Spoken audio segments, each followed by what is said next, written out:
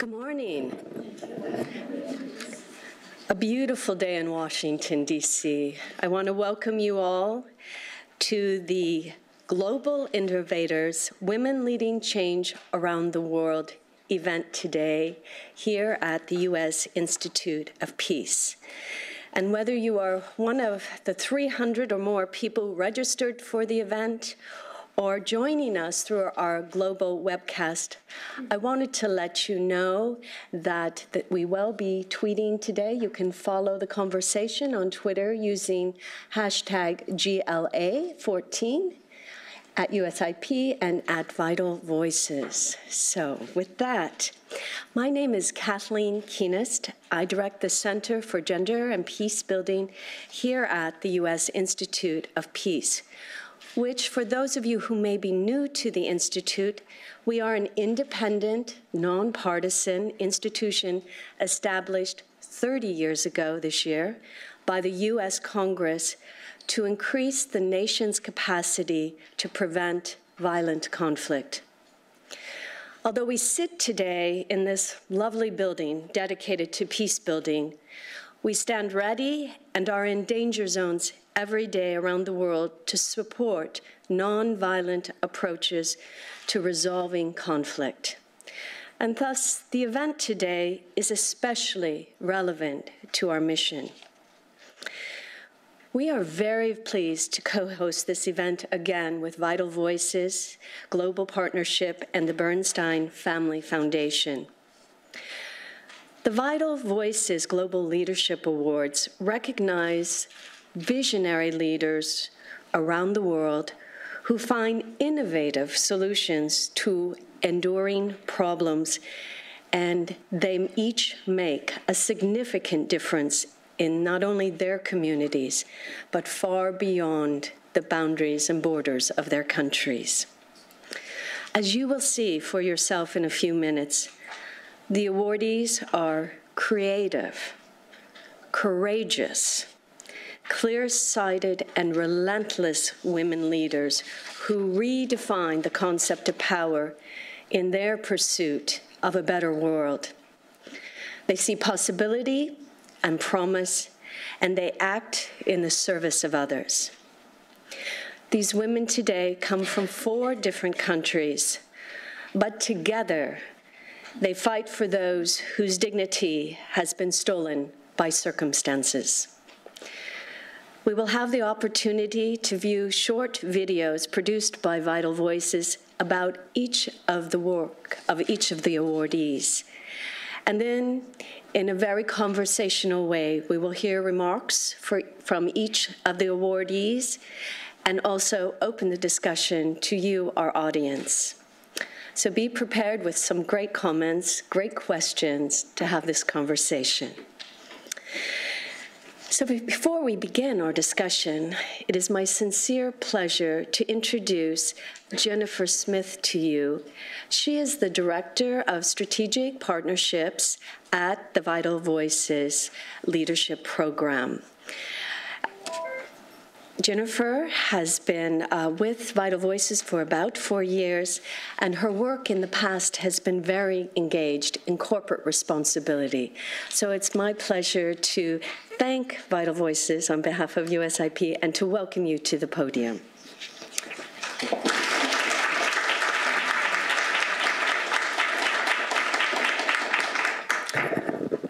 Hi, well, good morning, everyone, and thank you so much for taking the time to be with us for a few hours and meet and get to know these incredible women that Vital Voices has had the privilege of working with for a number of years.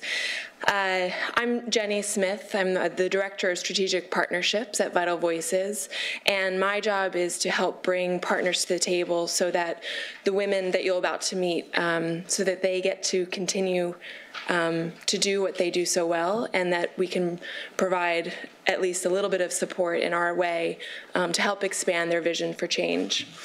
It's our pleasure to be here this year. We've hosted this event in partnership with the U.S. Institute of Peace and Kathleen and her incredible team for the past 3 years, I think. So thank you so much for your partnership and your leadership and the incredible platform that this institution provides to the women, like the women that you're about to meet this morning. I also want to thank the Bernstein Family Foundation. We've had an incredible partnership with you for the last number of years around the Global Leadership Awards, and the support that you provide to our honorees every year is incredible and invaluable. The Bernstein Family Foundation uses its philanthropic platform to create incredible social change, focusing on American democracy, the arts, culture, and other notable causes. So we're privileged to have a partnership with you, and thank you very much for that. I'll just say just a little bit about Vital Voices, and then we'll get started. We're a global NGO that's been around for about close to 17 years now, and our mission is quite simple. We believe very much in the power of women's leadership, and we search the world for incredible women who have a vision for change in their community, in their country, and around the world, and we invest in them. And we help bring that vision for change to scale. We provide mentoring, networking opportunities, training, capacity building, and we believe very strongly that an investment in one woman can have transformational change in one community. And our honorees that you'll meet this morning are the perfect example of that. So I encourage you to ask questions, learn more about them, visit our website, and see how you can get involved. And I'll just explain the hashtag GLA. That's in reference to our Global Leadership Awards, which was hosted earlier this week, which honored these incredible women. So we look forward to the conversation continuing, and thank you again for your time. Thank you.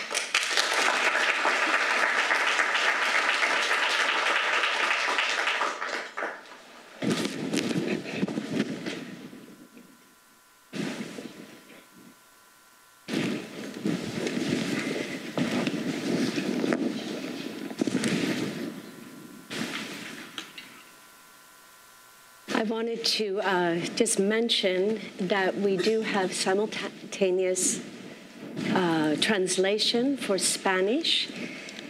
If you would like to hear in Spanish, it is channel number 3, and in English, channel number 1. And so to begin with our first honoree today, it is really a great honor to introduce to you Claudia Paz y Paz. She is the 2014 Leadership in Public Life awardee. Claudia is the first woman Attorney General of Guatemala. And I want to repeat that. She is the first woman Attorney General of Guatemala, a country, thank you, I think that is.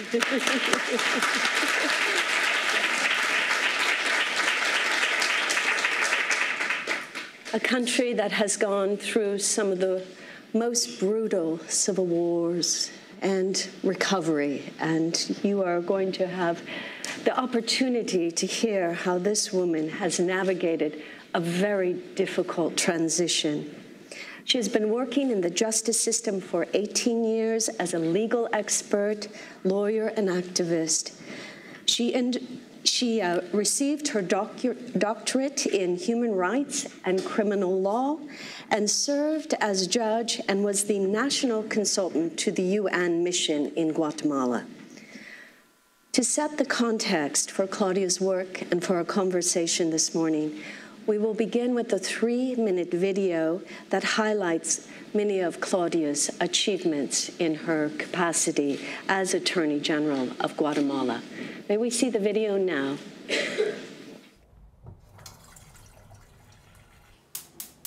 Ale, te voy a tener que pedir un favor. ¿Qué más? Aunque no vas a salir en la peli. ¿Qué le traigo? Es que no es que me traigas, es que la tetera está ahí arriba y no llego. ¿Aquí? Sí.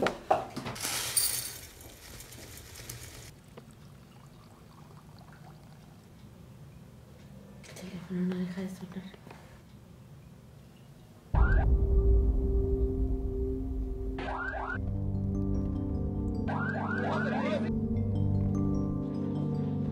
Hace muy pocos años, aquí en Guatemala había un clamor que justificaba la venganza privada, los linchamientos, las ejecuciones extrajudiciales.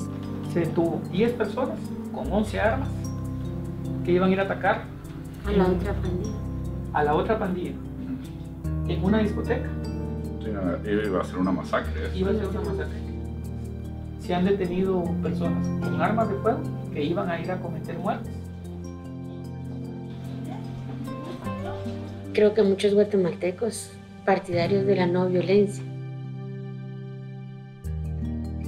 Vine hace año y medio y vine porque me parecía muy importante lo que la doctora Claudia Paz y Paz está haciendo. No creo que a un hombre fiscal general le dijeran un diminutivo de su nombre, pero a mí, Claudita, mijita.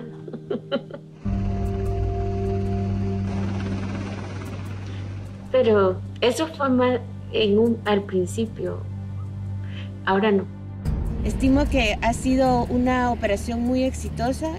Es uno de los narcotraficantes más fuertes de la zona del oriente de Guatemala. ¿Le dio alguna vez miedo impuesto? Quizá miedo no, pero sí es una responsabilidad muy grande. Hubo un momento cuando mataron a un auxiliar fiscal en Alta Verapaz y dejaron su cuerpo en la gobernación departamental con una nota que decía dirigida a los fiscales. Ese momento fue muy duro, pero logramos esclarecer rápidamente el caso y los autores de ese asesinato están ya condenados. En la medida que hay una intervención efectiva, rápida, de acuerdo con la ley, se reducen los niveles de violencia. Y creo que es algo que hemos logrado en estos años en la institución. Y eso ha sido gracias al esfuerzo de muchas personas. Algunas trabajan acá en el Ministerio Público, pero también al esfuerzo ciudadano que cree en la justicia, que denuncia y que demandó en su momento que esos cambios en el sistema de justicia ocurrieran. O sea, Guatemala no se puede permitir un retroceso porque merece muchísimo más.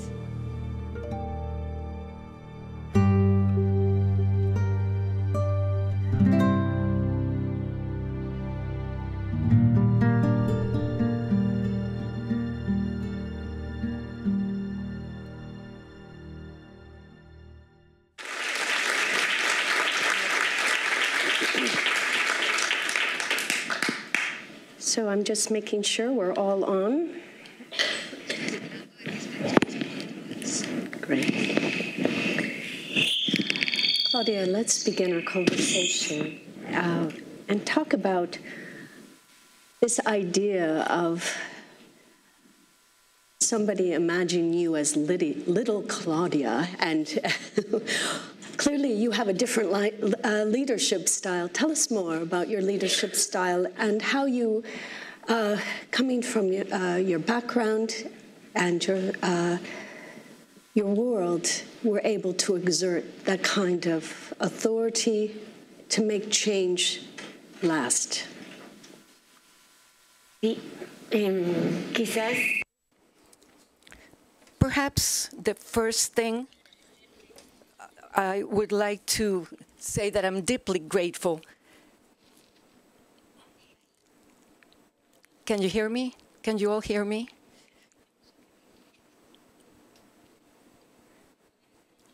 It is a pleasure for me to be here and to share my experiences during the last 3 years in Guatemala.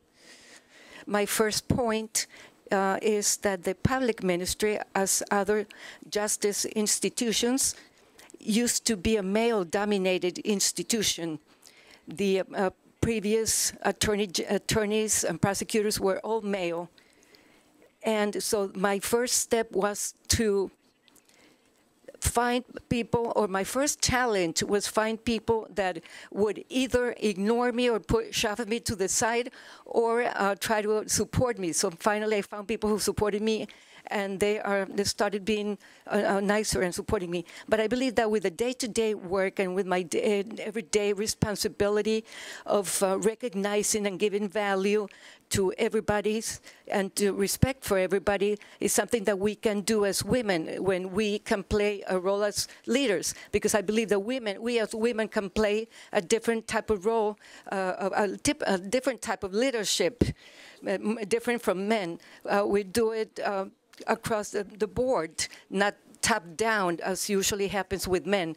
So there has been a lot of changes in the policy to have a more equal treatment for everyone. The public ministry, along with the police department, were dominated, male-dominated, and also the victims, most of them were women, so we had to go along with them and provide that support. In terms of time, how long did that? Are we talking several years? Because that's a very big change to go from hierarchy to kind of a lateral approach to leadership.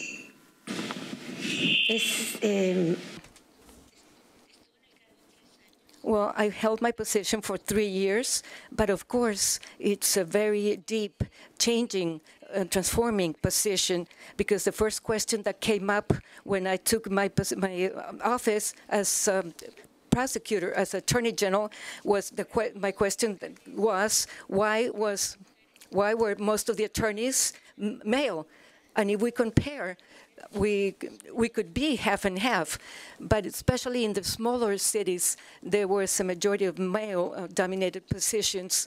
And also there is this idea that women join those positions or do not join those positions because they have family obligations or they have children or because they fear for the safety of the children and families. So my first proposal was I wanted to change that attitude. I wanted to create more equality, so I decided to appoint more women. But my response of my female colleagues was no, because they had kids, young children.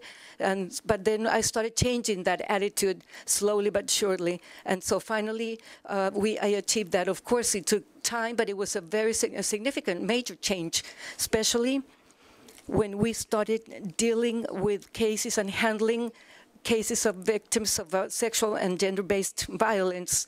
Because for a victim who has suffered that type of violence, to be able to be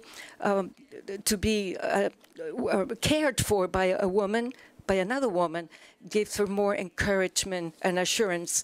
We have seen cases of women who have been cared for or has had their cases seen by men, and they become once again victims of that as either sexual harassment or violence. So what we are trying to do is to have a center, one-stop center, where we have professional and female staff. We had a very particular case where we had made all these efforts to set up a 24-hour care center and a court for victims of gender-based violence, because violence does not take place from 9 to 5, but it actually happens at night. And we knew that at that place, in that location, there was a lot of gender-based violence, and we did not understand why. We were making great efforts for people, for the staff working there to be able to train and to learn how to handle these cases. But then we found out the only male security guard was the first person at the door where the women were entering the building to file the reports, and he was discouraging the women from going in. He was telling them, like, what are you doing here? Or, are you sure you want to file a report? Why don't you just go back home? Of course, that the important thing is that we have to train both men and women. You've presented and created in Guatemala the 24-hour court. Is that transferable? Can we use that model in other places, or is it unique to Guatemala? In Guatemala, just like in many other countries, to typify women again, or to criminalize violence against women is something very recent as an offense.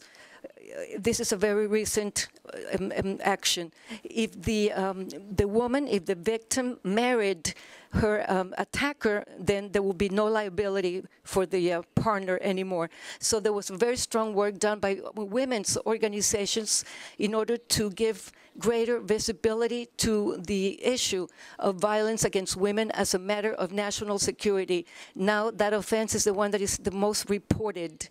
And one of the debates that we used to have around 2010, 2011 was whether it was necessary to have specialized tribunals or specialized prosecutors' offices. And we were thinking, the question was, why should we have a difference? If justice should be the same for everyone, should there be different courts for women and men, and men and women?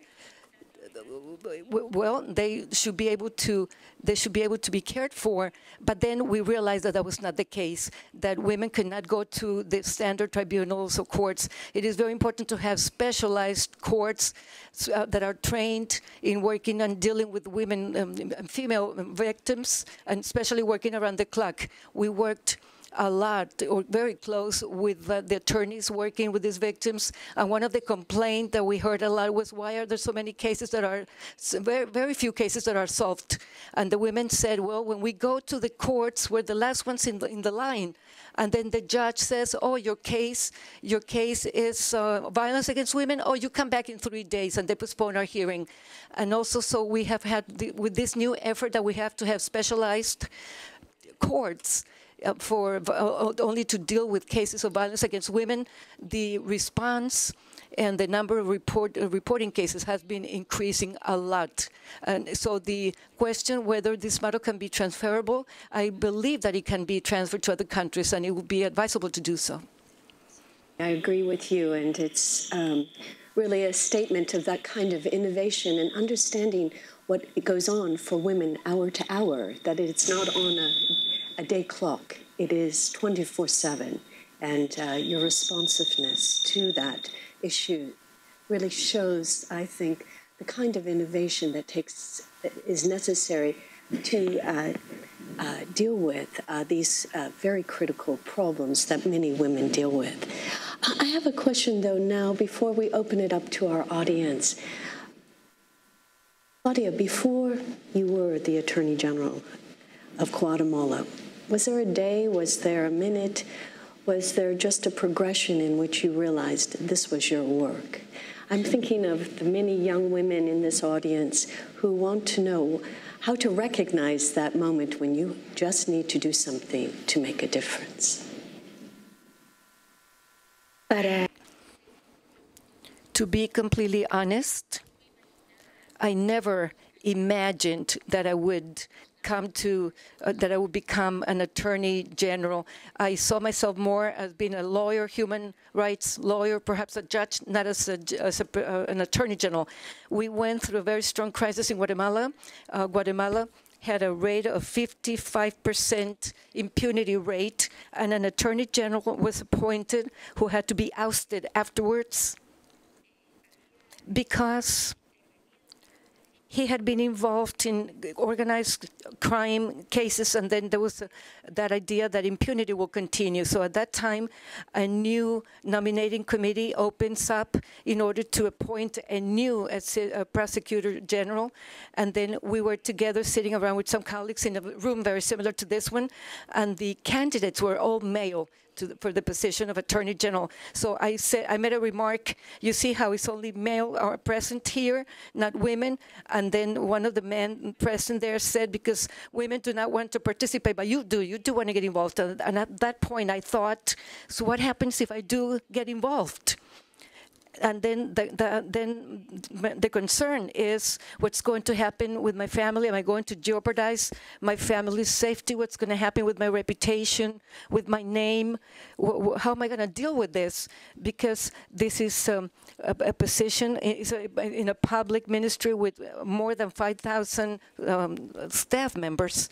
So finally, I thought, well, I thought I was never going to be elected, but I applied for the position anyway, and then finally, I was picked.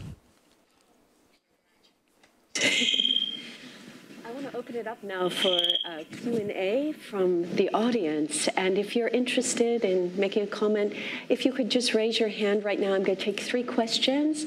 And if you would introduce yourself and a representation of your organization, that would be great. And please stand when you make the question. Thank you. Thank you very much. My name is Patmelia Dole.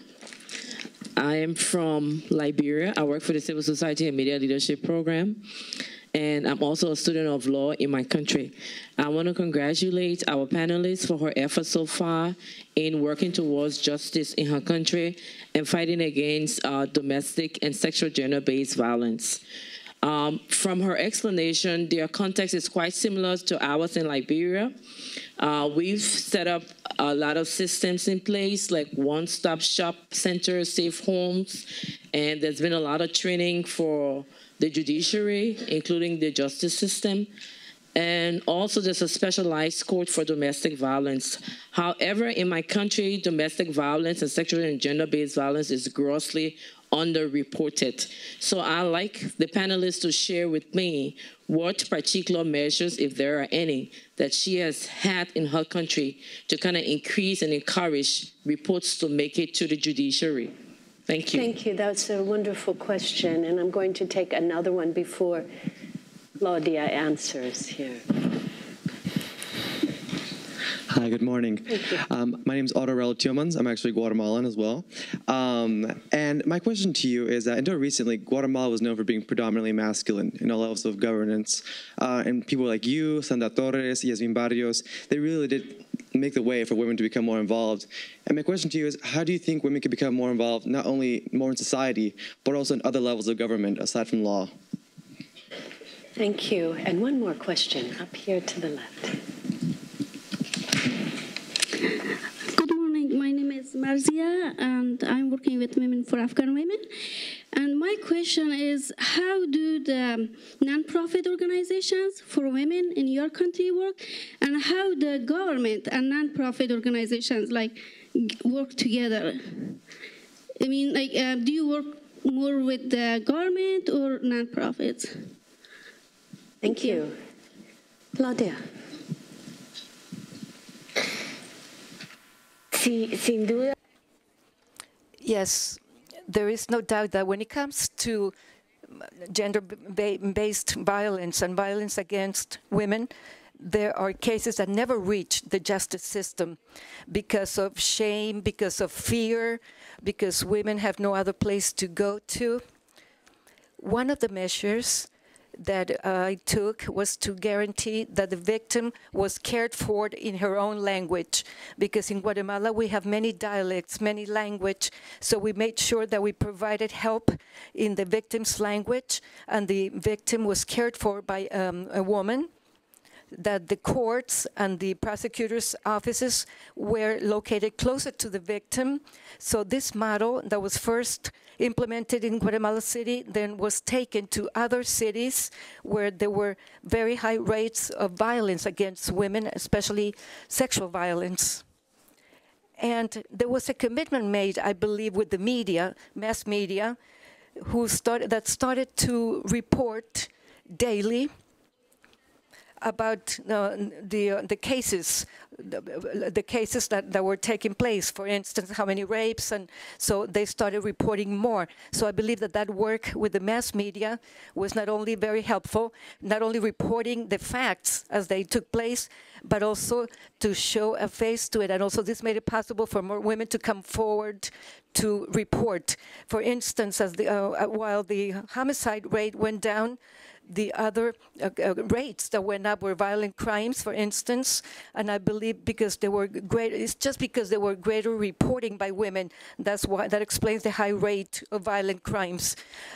Since the public ministry in Guatemala has the obligation of dealing with the victim, it is very difficult to do it by itself. So what we have done is referral networks where non-governmental organizations specialized in medical, psychological care, and also shelter provisions, employment, economic empowerment.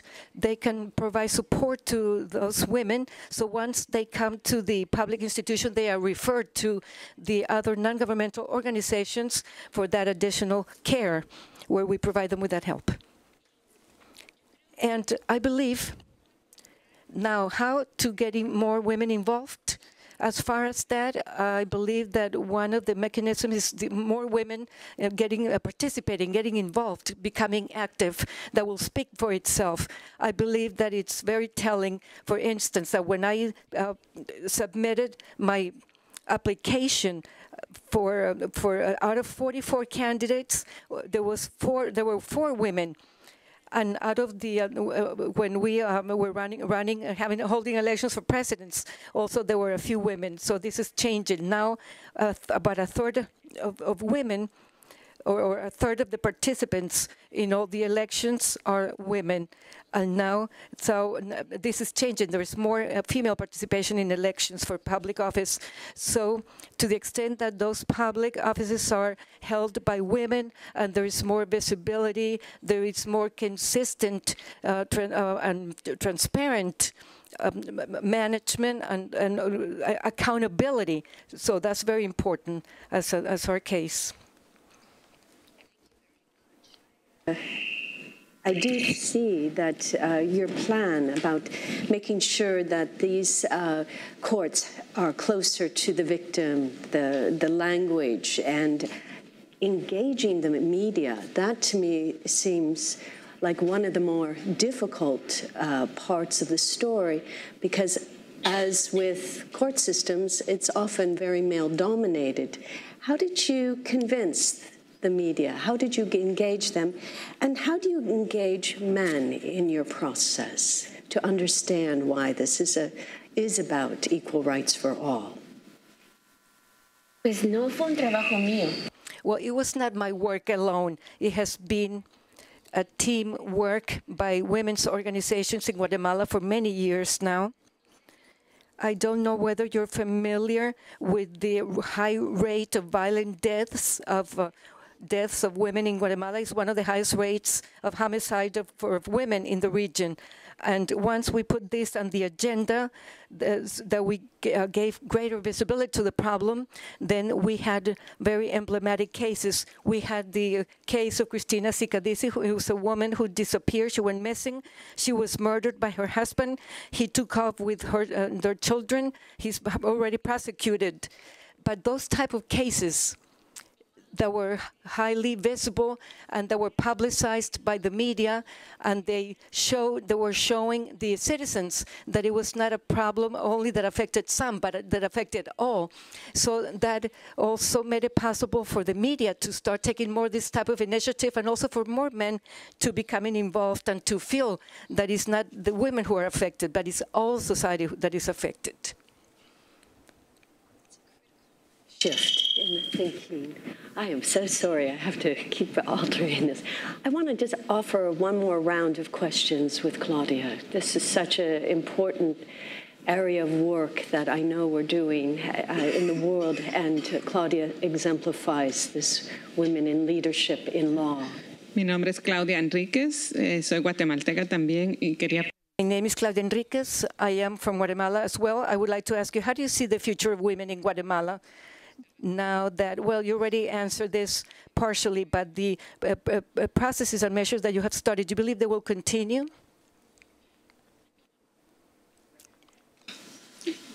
And we'll end on the future of women in Guatemala. Sí, creo que es una pregunta. Yes, I think that is that's a key point, key question in this time. It is critical. And the most important thing is that we don't go backwards, because we have made such great strides in the area of justice, in being able to solve more cases, in providing greater access to women to justice, to the justice system, reduction in the homicide rate, which we would not think it would be possible from 46 per 1,000. We dropped it to 34 per each 1,000 inhabitants. And this is critical, because we're running elections for the judiciary at this time, so that's very important. And also, the citizens should be involved. They should be involved and should be engaged in all the process, and they should exercise the right to monitor the functioning, the operation of institutions. And I'm confident that we will not be going backwards. With you in that leadership role, and really as a global leader, you've offered us so much to think about this morning, and really a roadmap of how this kind of work can be implemented in other countries. I really want to congratulate you again, and on behalf of the audience and our viewing audience, to thank you for everything you do every day in service not only of your country, but really of the world. Thank you, Claudia. Thank you.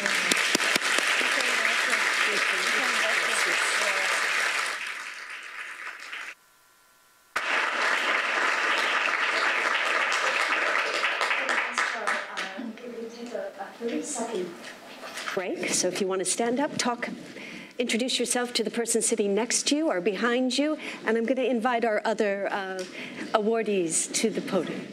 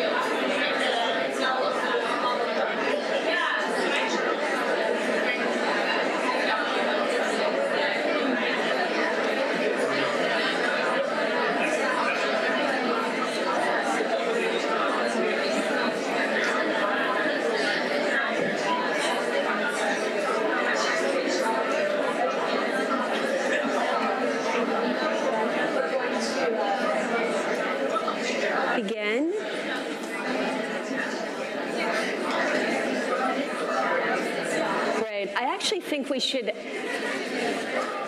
implement this in every one of our events. It's just a mid-break event. It's good for the energy here. So we're going to begin our second panel now.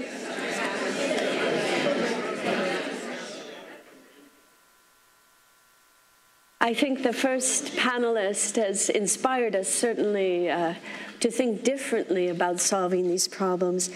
And our three following panelists will, I think, even expand our lens about what it means to innovate in a very complex global context. You will no longer need the earphones, so you can, unless you want to listen in English, we're going to begin.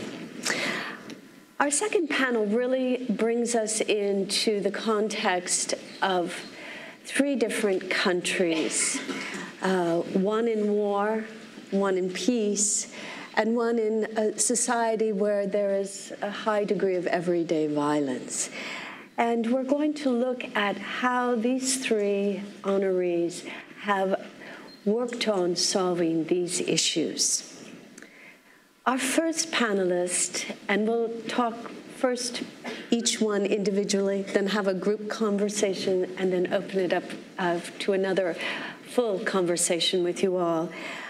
I want to introduce to you Suaad Allami. Suaad Allami is the 2014 Fern Holland awardee of the Vital Voices Leadership Program. She is a lawyer from Iraq with over 20 years of experiencing and practicing family law. She has served on the Baghdad Provincial Council and the Sadr City District Council.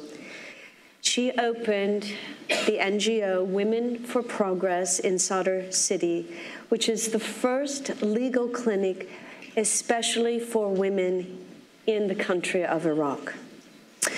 Her work includes providing free legal representation for women in cases of divorce, custody, and gender-based violence.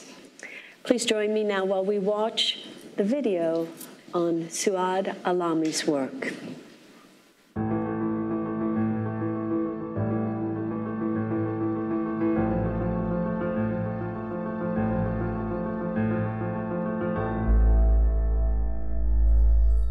This is me in this photo. I'm standing in front of my NGO Women for Progress, and this is the main door to the building. When I start my NGO, it's just to help women legally. We found ourselves that that is not enough. They need more than the legal assistance. They need social assistance. This woman, her name Jamila. And Jamila, it's mean beautiful, pretty. But she doesn't have the beautiful or pretty life. She feeding her two sons. One of them is handicapped and he cannot talk. She is living with her mother. She is very old. She has to work to raise her children. So we try to empower her economically. This girl, her name Noor, she came to us to ask for the divorce 6 months after the marriage. And this is her mother and this is her father. The family, they are 11 people living in this one room.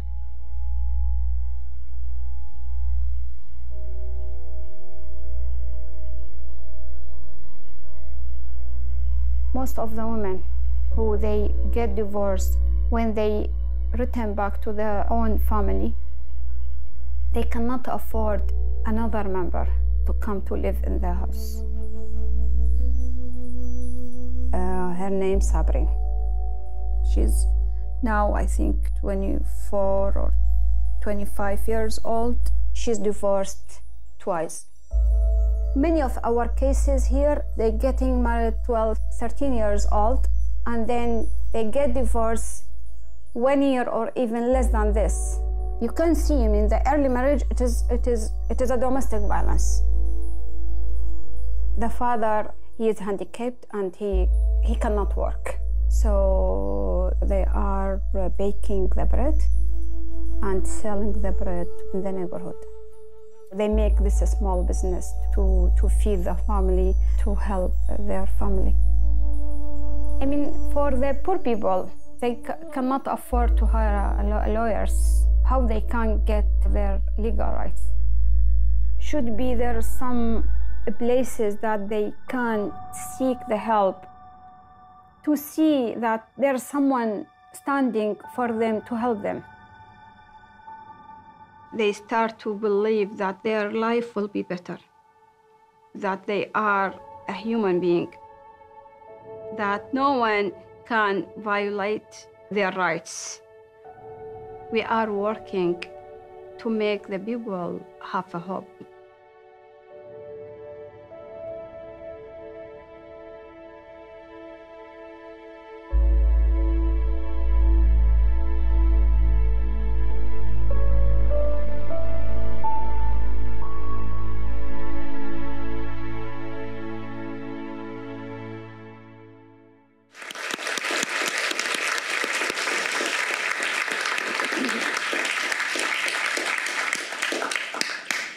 Your last line, Suaad, we are working to help the people have hope. I think that's particularly poignant today. Tell us about the ways that you hope to continue providing services and operating under the current conditions. It seems like it's more needed than ever. Well, good morning. And thank you so much to have this opportunity to meet all of you, and thank you for letting us talking today and express our experience and our work in our home countries. It is always for in terms of my country, it was difficult and hard to work in such environment, conflict, sectarian violence, and the neglecting by the government. And, despite that, Iraq is considered the middle-income country. But people, they haven't seen any kind of the change, that they just sacrificed their lives daily, starting 2003 until now. It have been 11 years. And just only the things and the life is just getting hard and worse. I believe that I find myself just from very beginning that I have to do something, and I believe it is just a responsible to be responsible, and this is the responsibility should be anyone can take it and handle this responsible. Being or living in such environment and with these people in particular, I just came among them, these people. This is just give the trust, the people that they need, that someone who worked, came from them and being with them and understanding well what they are going through and what life that they experience. It is not just in theory, it is just practical. So from all the experience that I have it, I just wanted to put it how I can tackle the needs of these people that we are working. So just providing that, I believe it is still not enough, and with the limited resources that we have, to continue the work and to continue at least we are now breaking the wall of the silence of these women, just to talk. And in this specific current situation in Iraq, I think that there's our responsibility. It should be doubled and doubled, and just keep working with them with this high risk that's in Iraq. I just when I left Iraq just last Wednesday, June 11th, the situation just one day before that, it just getting deteriorated, and everyone now, they are just holding the arms, weapons, and no one can know who they are, the good people, who they are not. Who's going might be where is the government, who can provide the needs. There are so the lack of the foods, of the waters. It is just kind of mess, and when I just eager, I wish that I just to go back now to Iraq to just help these people, because I think this is the moment. It should be with them, and to just continue and to see how we can help them more than we did before, because this is just really very critical time, and which is impact on these people.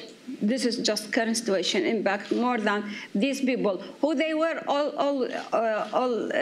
already their lives just, and they are living in terrible lives. So now it is just getting worse. So I believe that we all should standing and to work helping these people now and tomorrow and always. The challenges have, as you pointed out, only increased in the last week. Yeah. And in another week you'll return. What will be the first thing you do? The first thing it is just we try, to come together as all the activist NGOs. I know it is not. Might be the government have their own priorities in terms of the security, but this also.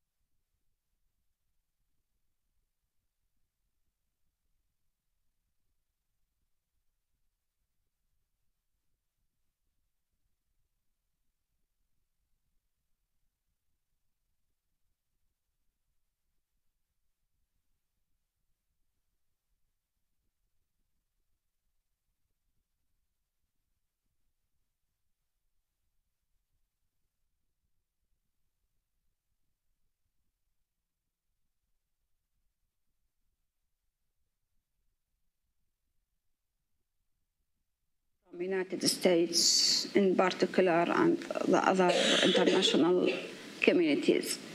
I think with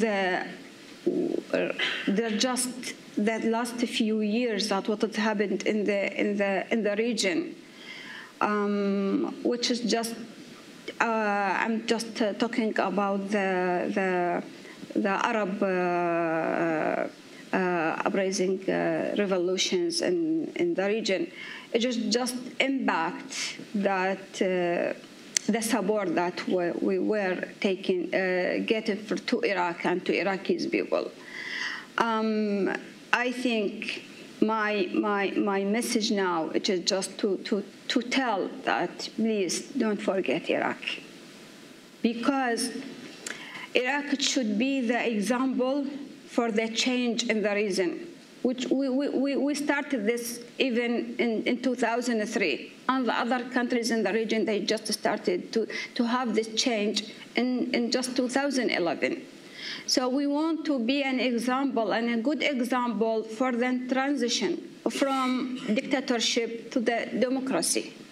So I think we just hope that, I say, please don't forget Iraq and keep support us in fighting all these things that we have just to achieve the democracy, that to have a better life, at least with the very simple standards, not the high standards that we are looking for, and to have a peace and security because this is what we miss.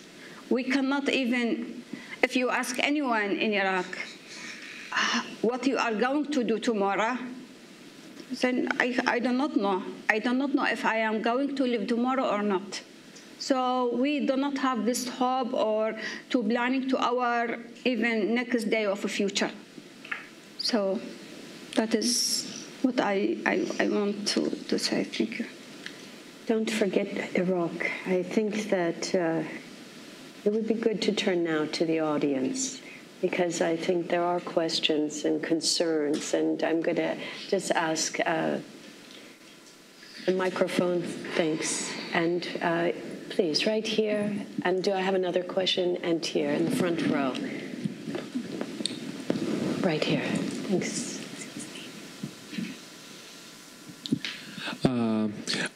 My name is Augusto Bejar, and I work for BISLAC, which is the Latin American Center for Entrepreneurial Development. My question will be, of course, to Suaad Allami. I'm completely honored to be here, definitely in front of you, who demonstrate that our world is getting much better. My question is, in the case of Iraq, much of the violence happens, of course, due to culture. Does your organization touches the issues, for example, within the culture, like for example, within like Islam, try to see if culturally the cultural cycle also be a It's very difficult to hear on this mic. Yes. Can we transfer mics, perhaps, because it's. Maybe, or hold it a little further. Like this? No, I don't know what it is. Let's try a different mic. So sorry, but. Like this? No, it's much better? Maybe further down. A little further. Okay, directly with a question. The question would be, much of these issues that have gone on in Iraq now, especially when it comes to violence against women, there are many, I'm not saying that not all, but many, for example, within these areas, put like Islam as a kind of like part of the fault, like something that actually is like not very friendly to women. What your organization tries to do when it comes, for example, when it comes to these issues, when it comes to Islam, for example, if the like reinterpretation of the text, that's something I'm very intrigued. So the social, cultural issues surrounding women's roles in society. Thank you so much. And I'm going to take the second question right here. And if there is a third, and then I will open it up to Danielle, right here.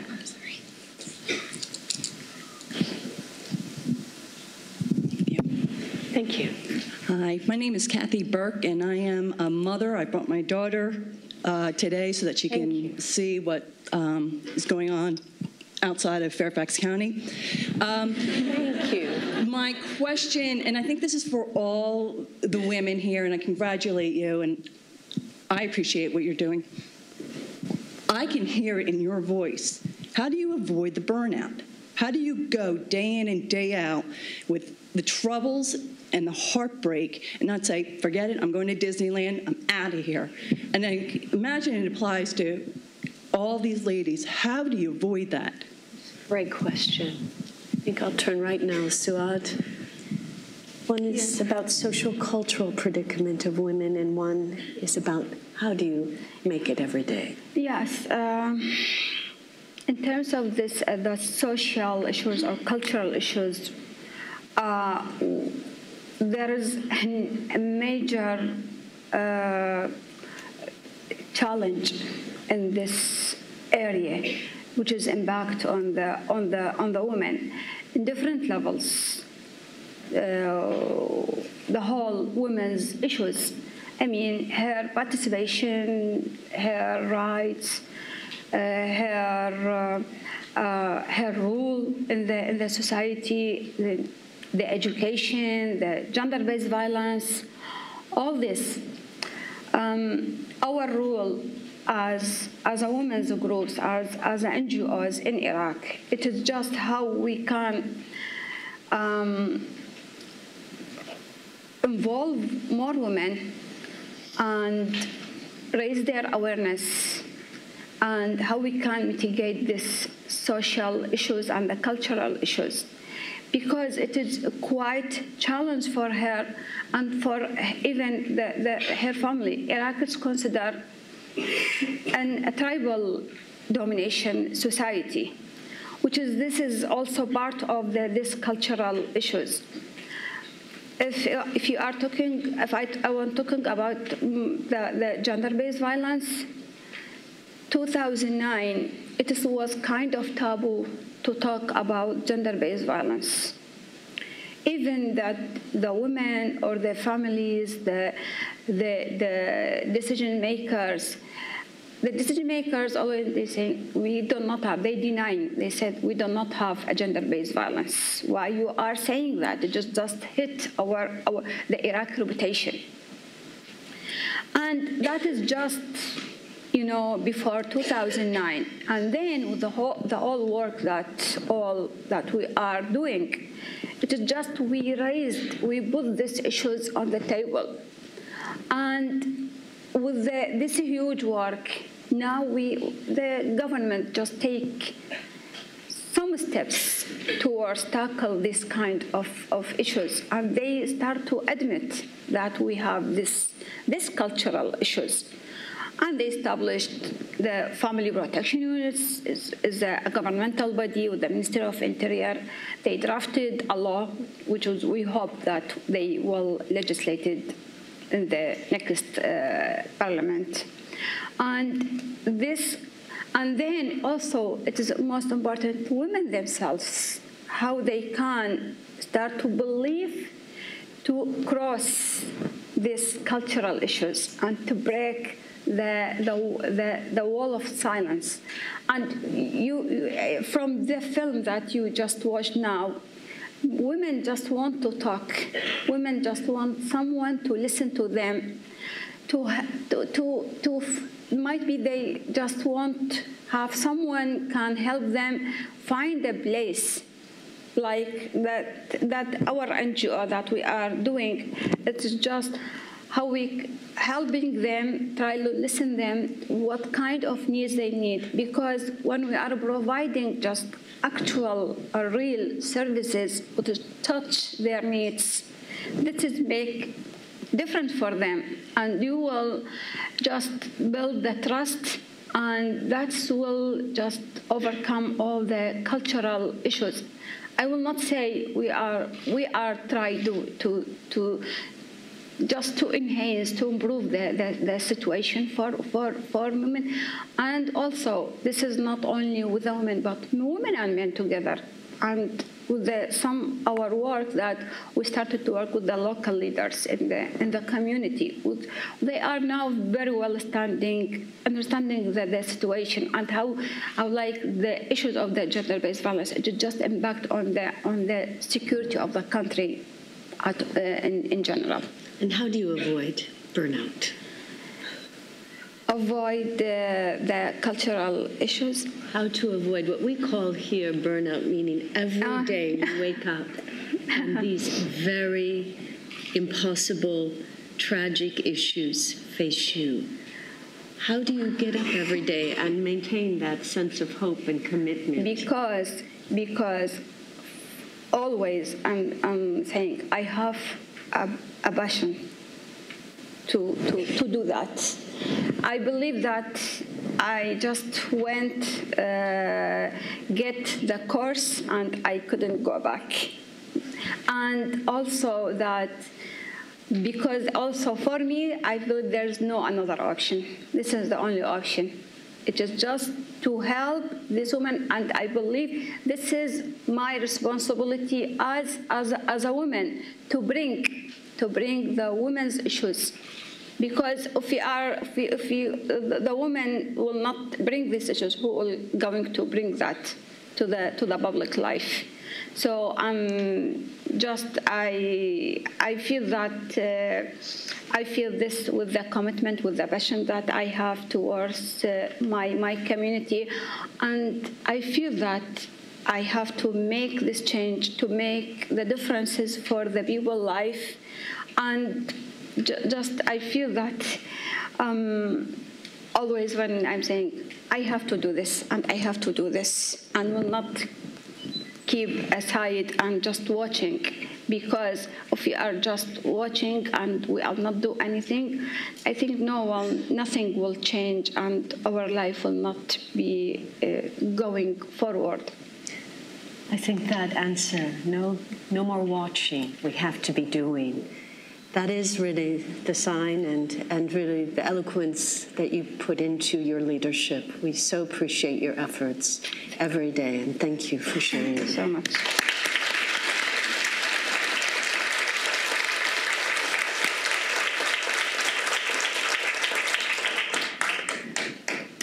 We know that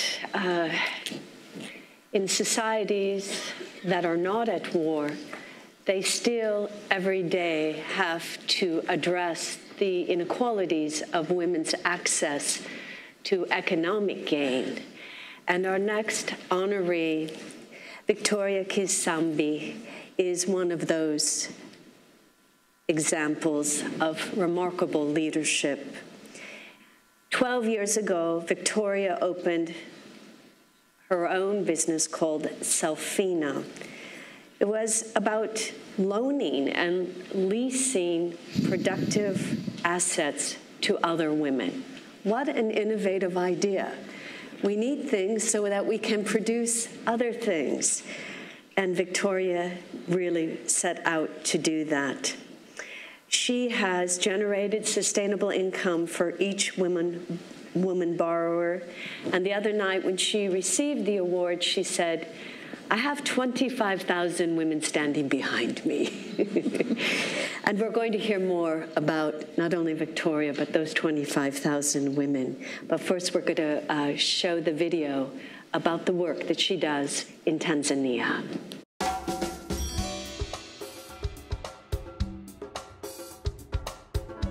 In Tanzania, most women don't own land. But the main collateral in this country is land. So a micro-lease allows a woman to finance business growth. In this way, even women without credit history can access financing. The life of a micro-lease starts with a partner, a funder, someone who wants to help make a difference in the lives of others. It's because of them that we can work with so many women. We want to make sure these investments are fruitful. So on Mondays, prospective clients come for training. They learn business skills and the process of taking a lease. They write a proposal and they provide at least 2 guarantors. We meet with them in our office and in their homes. When the lease is approved, the asset is delivered, and the potential of the business really explodes.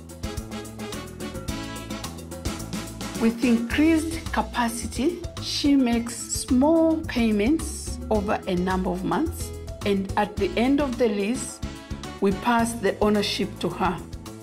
For many women, this is the first time they get to own an asset in their own name. Once she owns it, she can leverage the asset as collateral for a traditional loan, or she can sell it back to us for liquid capital and continue to lease. From one very modest lease, she can create dozens of jobs. To begin, Justina leased 100 baby chicks. Today, she has more than 1,500 chickens producing eggs. She sells those eggs in the community and beyond. Justina is a savvy businesswoman, and her whole family works for her. Women are so resourceful. From a handful of the most basic resource, they grow something really extraordinary.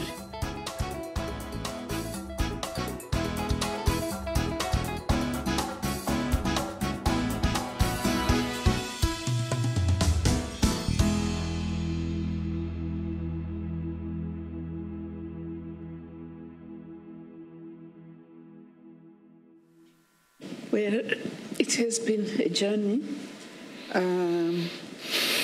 and actually, when faced with challenges, that's when I've come to learn, that's when you get strengthened and you feel, yes, there's something I need to do. And mine, of course, started with difficulties, but then I also realized that cultural barriers were really putting many women in difficult situations. Not that our government is saying women should not benefit, but then it's just the historical, the cultural, the traditional system, you know, the inheritance or the ownership system that actually marginalizes the women. And because of that, then we find ourselves in a position whereby we cannot tap into the financial institutions because we lack those the necessary equipment to use. And for me, the journey started with when I looked around and I saw that at least, despite the challenges that I was facing at that particular moment, at least I had this one cow, which was called Zero. And I looked at it now in a more positive way, that it was possible for me to sell milk, to feed my children with the milk from the cow.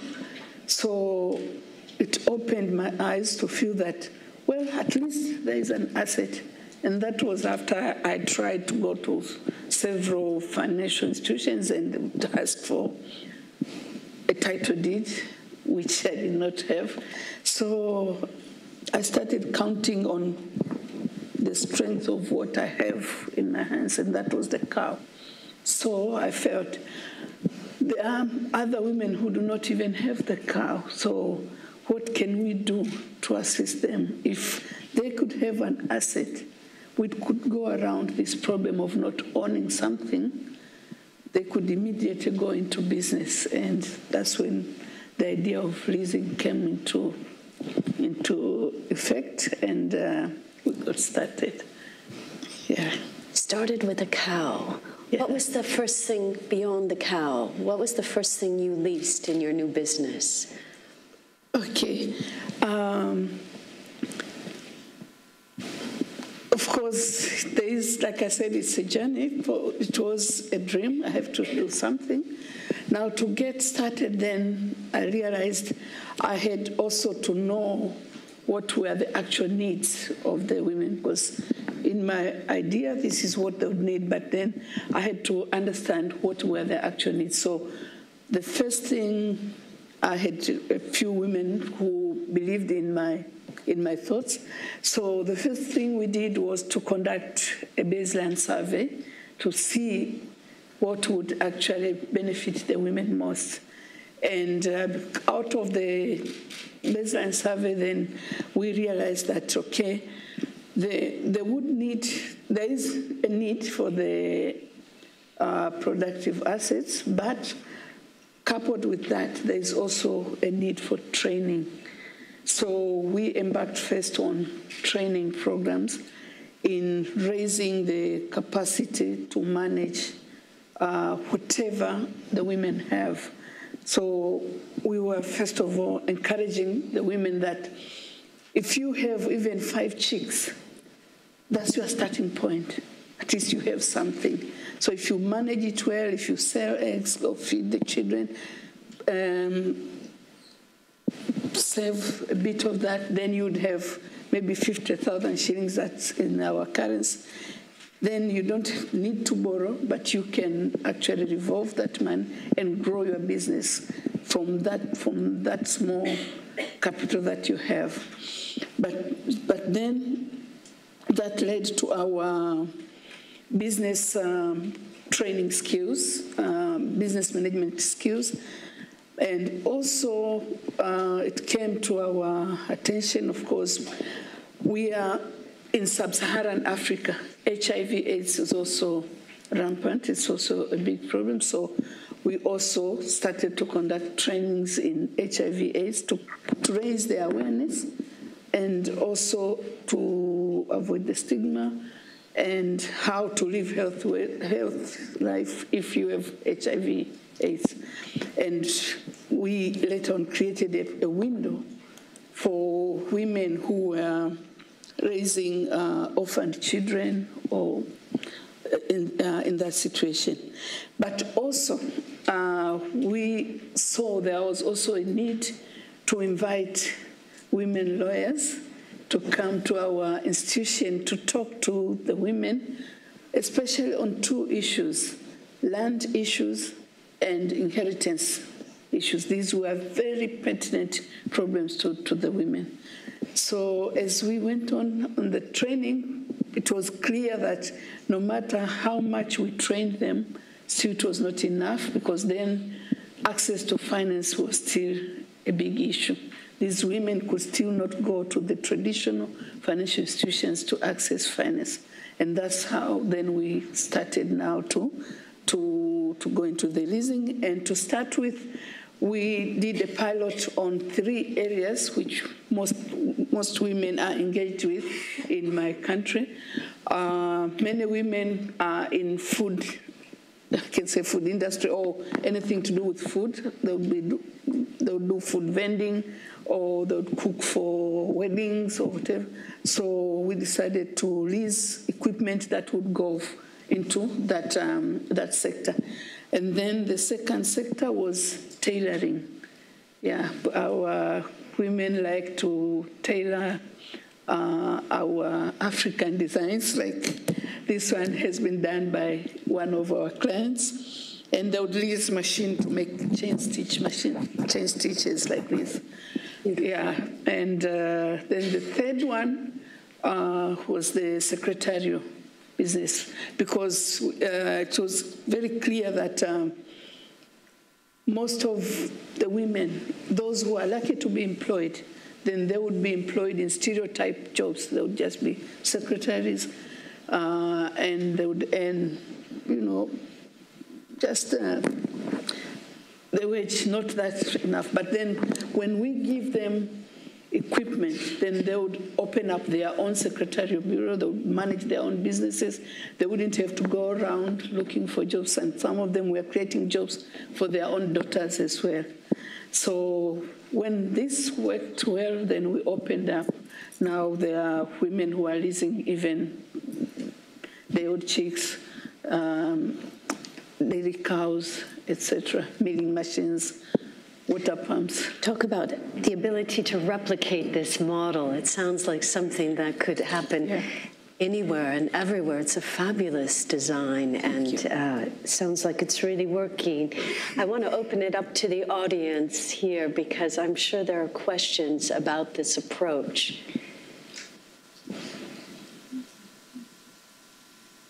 I have many more questions. Please, right here.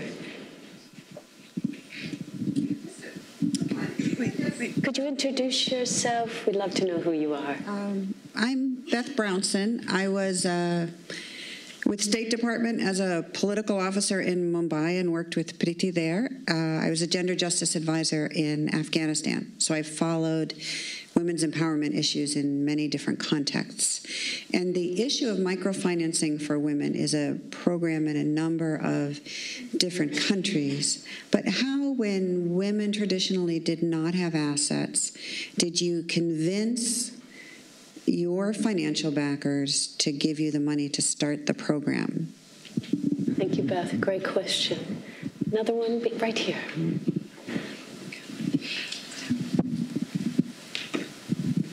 Hi, thank you. My name's Emma. I'm from the Women's Democracy Network. We work towards women's political inclusion globally, but we've noticed, as many of us I'm sure have, that women's agency, particularly economic agency and ability to support themselves, is really closely linked with political activism. And I'm wondering whether you've seen in your experience women becoming more politically active after going through training or after receiving leases from you. Thank you. Right, Emma. And there's one more question up at the very top, and then we're going to turn it back to Victoria for her comments. Hi, my name is Tiffany Boykin. I'm with Human Revolutions. And my question is that for the women who become entrepreneurs and earners of income, I saw in a video that there were men employed. How do you help with that change in dynamics if they are in a household and they are the breadwinners, or they're in a community and they are employing men? Is there an issue of training or developing to prepare for any type of acts of resistance or violence because of their accomplishments? Great questions. Thanks so much from the audience. Victoria, I'm going to let you address them as you want. Thank you. Thank you very much. These are good questions. It was possible for us to interest the bankers because we started small. We put whatever the small money which we had, but for each lease that we were doing, it would go through the bank. The money would be in the bank. So each woman, each lease would finance it through the bank. So the bankers could see the turnover. You see, when the women pay back, we deposit the money in the account. And each lease, we draw the money out of the account. So the money goes in, goes out, and the banker can see that transaction and immediately sees that here I have a good client. For instance, I can give you an example. We started very small, and then very early in the early years, we were lucky to receive a donation from the women of the Evangelical Lutheran Church in America. And I take this opportunity to thank them. They gave us $5,000. And that money we put into our bank account. And so whenever we would approve a lease, we would draw down from that account. And the women also put a deposit, it's like a cash collateral, 20%, so that money goes into that account. And each month when they pay, it goes into there. From the 5,000, it went to 20,000. And any good banker can see.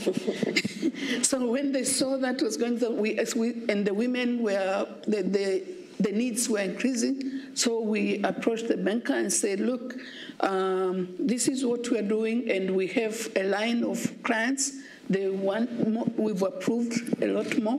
So immediately the banker gave us a 20 million overdraft, which would be like $10,000 more or less. And within a month or two, they could see how that the turnover was. They increased the overdraft from 20 million to 40, and immediately went to 100 because we were working with them. So when they see how it operates, even the bank understands. And maybe I can mention here that we started the lease program even before our country had a leasing law.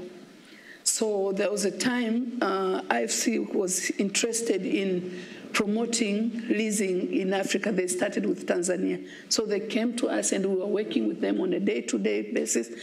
And to reach a point then, they used our model to convince the decision makers.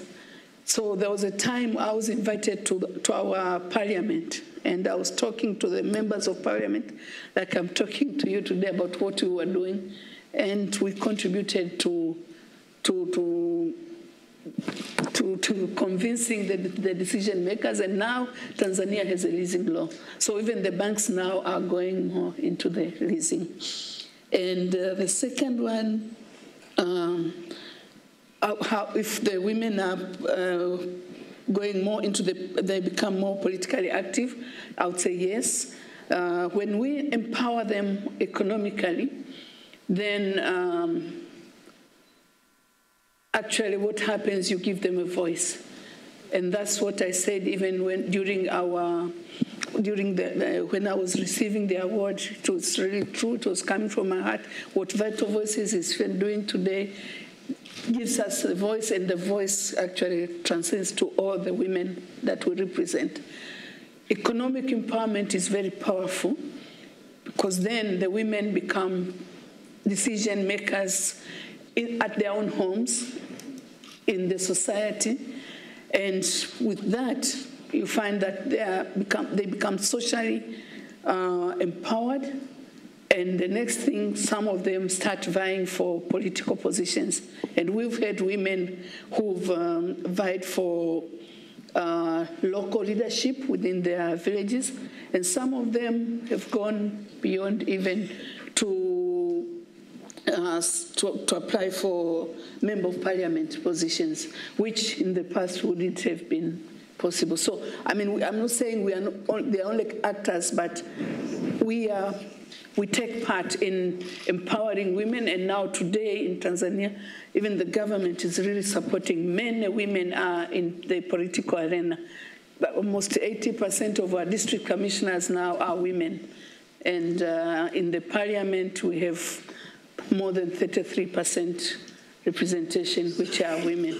So we have our own small role, which we are playing, but it runs towards what the overall situation in the country is doing. And there was a question on men being employed. Yes, we do. Right from the beginning, we take on board to sit down and talk with the men, first of all, the husbands. If we are going to give a lease, so for instance, you are giving a freezer, which is going into a home, and if the husband doesn't know, and if something goes wrong, he might even not allow you to go into the house. So we sit down with them, explain what this is all about. But more important, we want them to work together with the women. And we've seen when we have men supporting their wives, you find the business goes well, and the family unity becomes even better. And we feel happy because we want them united rather than splitting. So women empowerment should not actually lead to separation of families, rather should bring them together. And also, we finance women, but then if they can create jobs for men, that's even better. So that's what we are doing. Thank you. Thanks so much, Victoria. This is a really example of extreme innovation. You keep innovating on your innovation, if you will, and it is a really powerful example of change in your society all the way into the parliament. I hope you'll join me now in thanking and recognizing Victoria.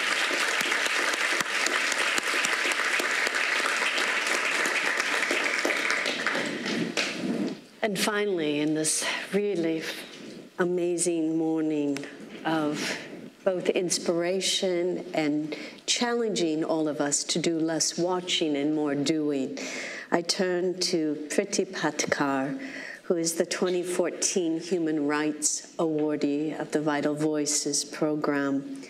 Priti has worked in one of Mumbai's most marginal groups, prostituted women. And in order to break this cycle of exploitation, Priti opened 4 child care centers that offer comprehensive 24-hour-a-day child care. The shelters provide meals, healthcare, education, and most importantly, a safe place for these children to live overnight. We're going to watch a brief video, and then we look forward to talking to you, Priti, about your work.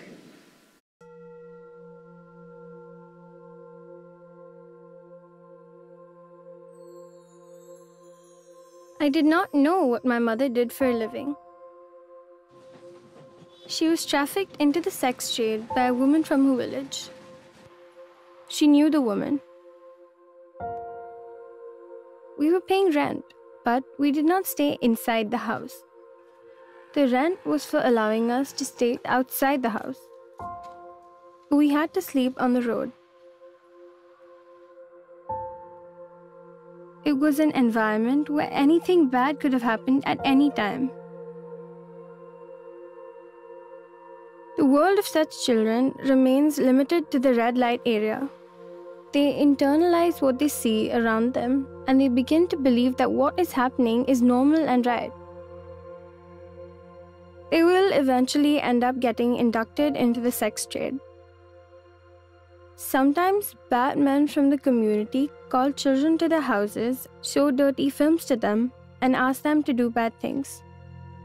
I never felt safe there.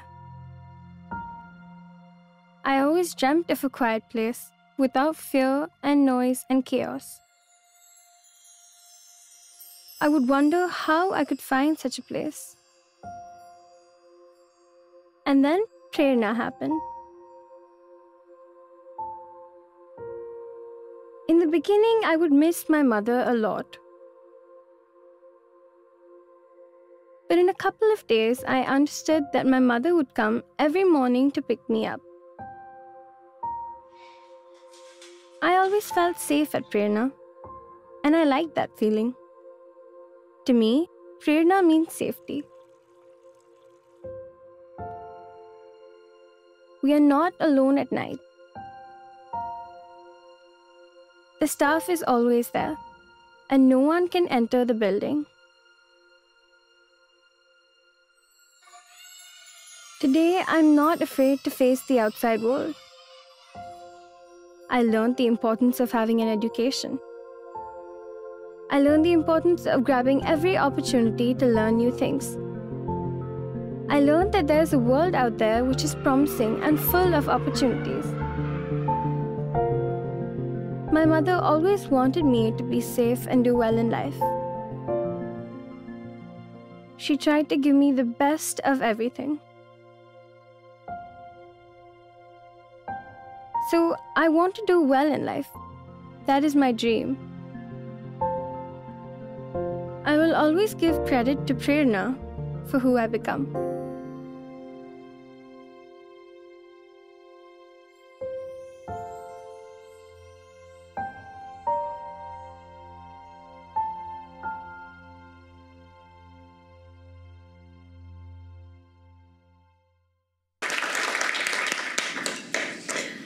Wow.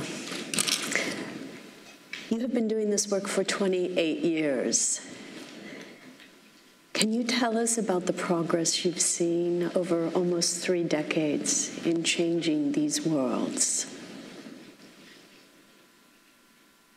Maybe I should start with the recent developments. June is a very, very important month for students in India. Especially in India, the 10th and 12th standard board exams mean a lot to students. There was a time when I started work 28 years ago. We didn't have a single child going to school in spite of having a real large school in the midst of the red light area. And this year, we had over 47 children who appeared for their 10th standard board exams. Out of those 47, almost, I think over 30 have got more than 70%. And the highest scorer is a girl child with 77%. And this is the progress that we've seen with students growing up, doing their masters in social work, becoming engineers, doing their science graduation with information technology. Yeah, so if you invest in children, no matter where they are born, I think you definitely see good progress and see change and see the difference that they definitely become productive individuals. And yeah, and you can involve them to participate in peace processes. They're no more angry and they're no more violent. It seems that with every one of these women today, you saw a gap, you saw a need that needed to be filled in your everyday world. What was that moment for you? What year was it? Was there a young girl? Was there a young boy when you said, I need to make a difference here?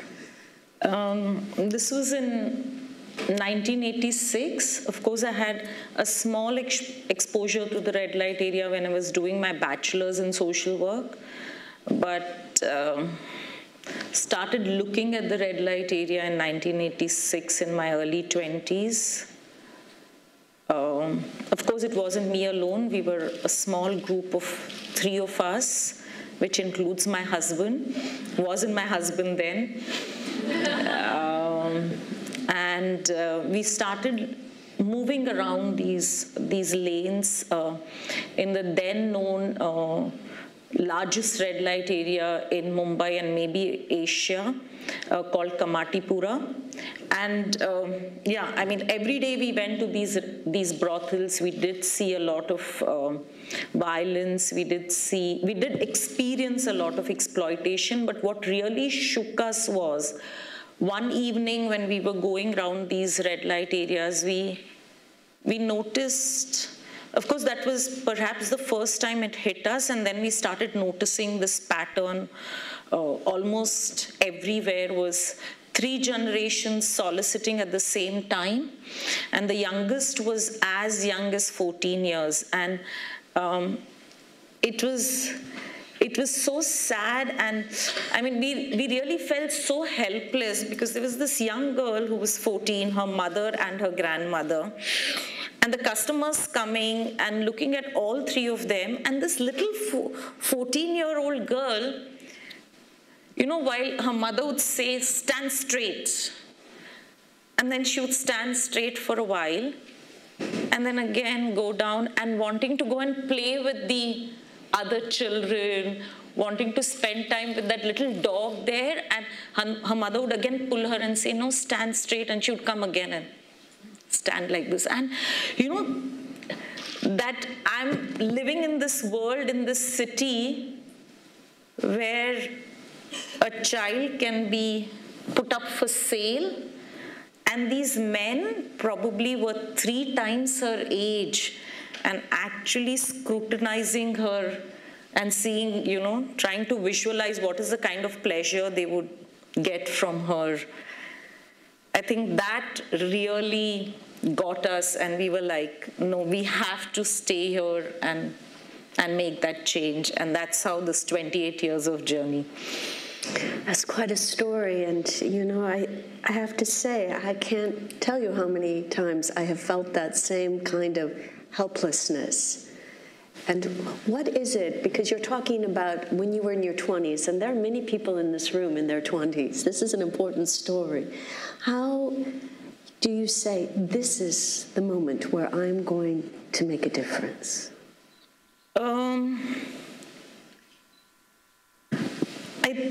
Again, you know, when all these years when I've thought about my entire journey, I think I started on and I continue also because, I mean, I have not come from a very rich background, not at all, a very simple middle-class Indian family, but a very protected family, very safe, very secure. And suddenly you are exposed to this world where anybody can do anything with you and there's absolutely nobody who really cares. You know, there exists this absolutely invisible, excluded children. And when you talk to people about the plight of these children, the reaction of the civil society is very, you know, they're very apathetic. And their reaction is, well, we need prostitution in our society so that girls like you know, I'm in 20s, so that girls like you are protected. And I'm like, you know, on one, and if you go back, 1986 was the time when, you know, we were all talking about human rights and we were all talking about child rights. We said human rights wasn't enough. We needed to have a special convention on children's rights because somewhere children are getting lost in this whole discourse of human rights. Human rights, people are only concentrating on adults. And in the midst of all that, there's this big community, and of course, probably all of you know India is a very populated nation, and for us, 10,000, when I say, is a very small number. And then you have this big red light area, and there are children all around. And on the other hand, we're sitting in these fancy offices, government departments, talking about children's rights. And this, for me, was the worst form of violation of children's rights. I mean, if I walk the street, if somebody touches me, believe me, I just turn around and I'm ready to slap that person. I mean, I forget I have no power. Maybe I'm violating. Maybe I'll be on the other side of the law, but I'm just ready to just hit and physically hit. And here there are these children who are being touched, fondled. And then you talk to their mothers and you talk to their children and they think, well, this is normal. This is how we all are. And then suddenly it hits you that there is this whole community which, you know, one community where I come from, where I'll not tolerate even the smallest bit of exploitation. And there is this other community which is just internalized exploitation, where they've found support systems within an exploitative system, and where they believe that, well, we're going to be in this vicious circle. I mean, there's no exit. This is it. This is how we are destined to be. And I think that's something, you know, you lead a life where you want to talk about rights and you want to talk about your personal rights, and there are these voiceless, invisible, excluded children, and nobody cares for them, and society thinks, well, they should be here. Where else would they be? You know, you want prostitutes, so it's better that children born in the red light area are inducted rather than, you know, traffickers and pimps going out and getting fresh girls to fill up the brothels. It is so true that we internalize our normalcy of sorts, and we also allow such exploitation as a part of our normal sphere. I know there are lots of people in the audience who have comments and questions here. And have you asked a question yet? I'm going to go, if you don't mind, and then we'll come back around to you. There's someone right here, and if you could just raise your hand so we can get the next. Thank Please you. My name is Adela, coming from the Inter-American Development Bank. Thank you, and I feel really honored to be with you, having access to justice, access to finance, and access to the basic human right. I think for us, we take it for granted, but in other places it's not. So I was thinking, what would happen in the future for us, for the persons who are beneficiaries of your programs?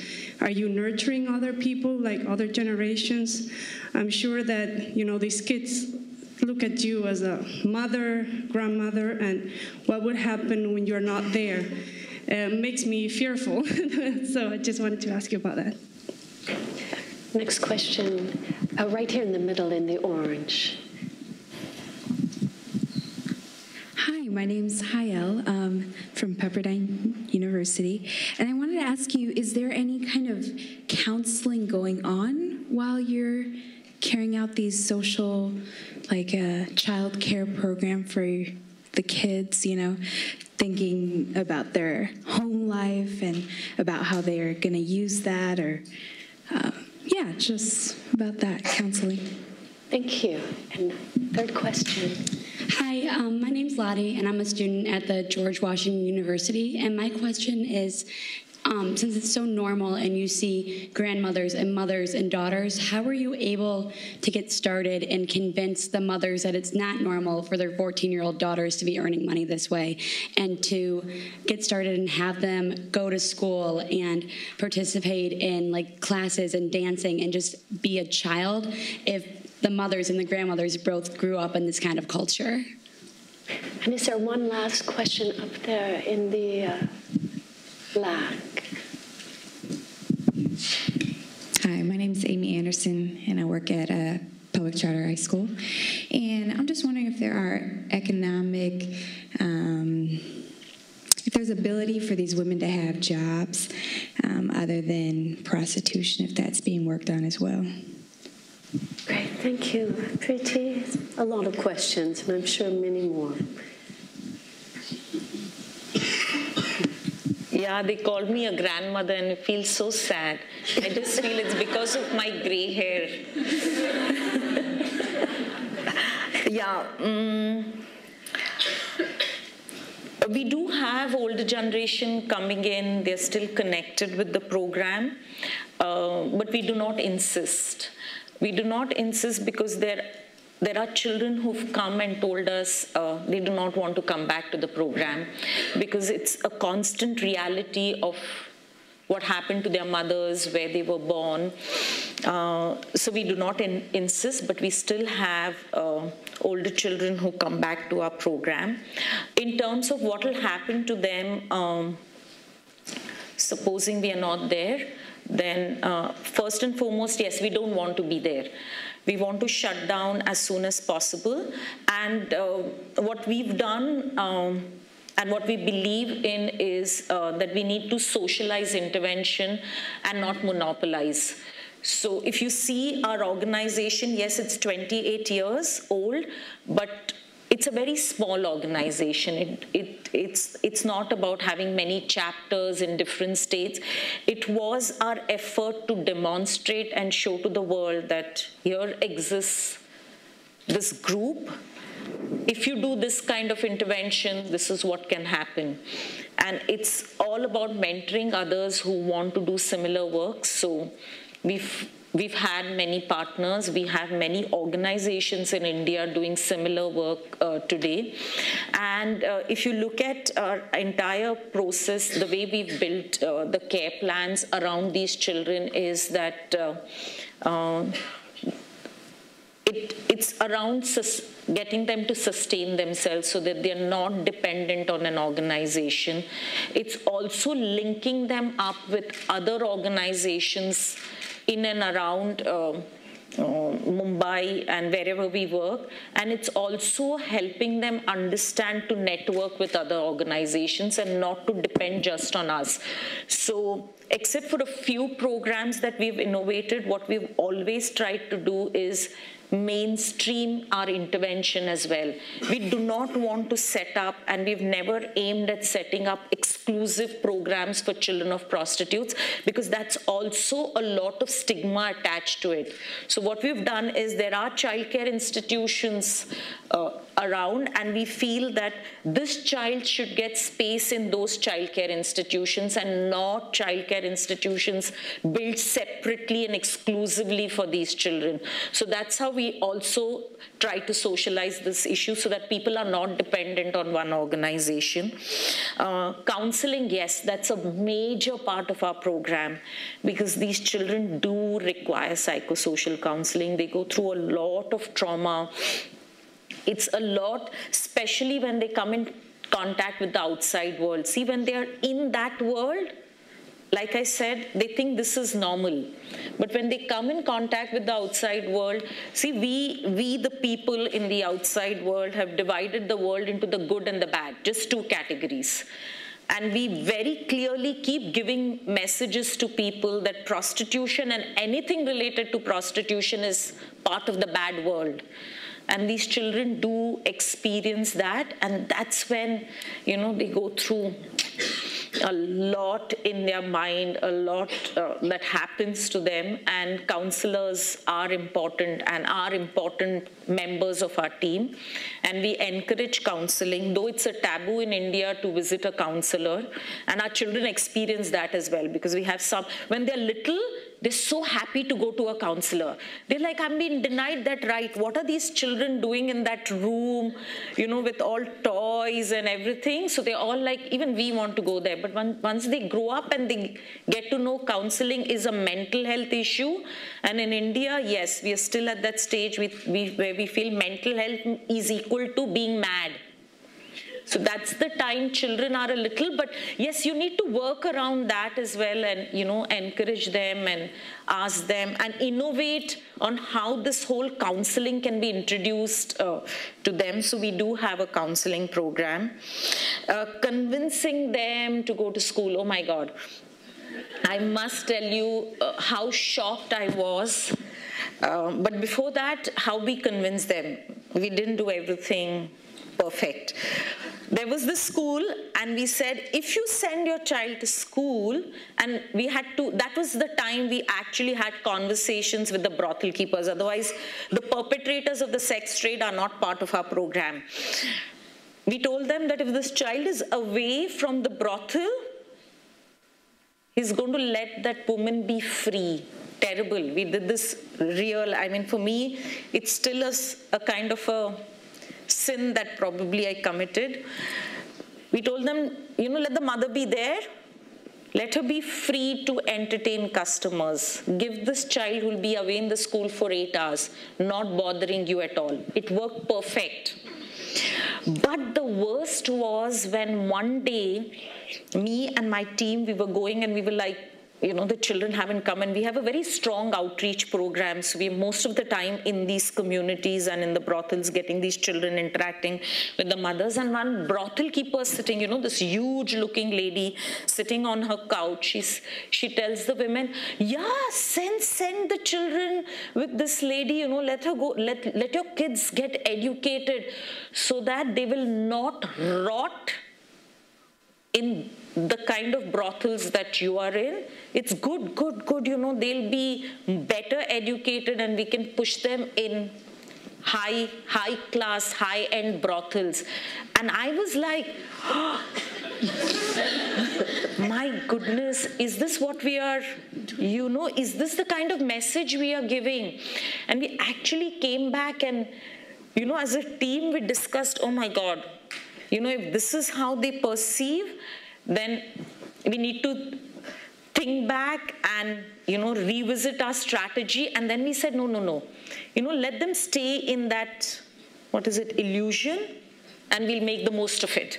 We'll still get the children out, we'll look around the law, and we'll see the next stage, how can we use law to protect these children when they decide it's the right time to take this educated girl again to resell her. So yeah, economic, yes, I mean, we feel rehabilitation is what, we cannot put the onus of rehabilitation on this woman.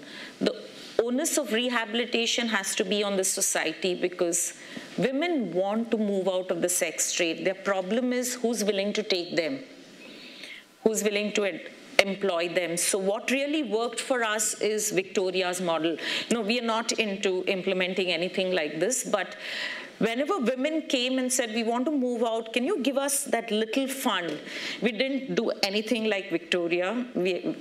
That's not our skill sets. But what we did was we got donors to give them the money, saying that you give them the money, they may not return it, but at least they'll manage they'll be able to economically sustain themselves, and that model with adult prostitutes has really worked very well.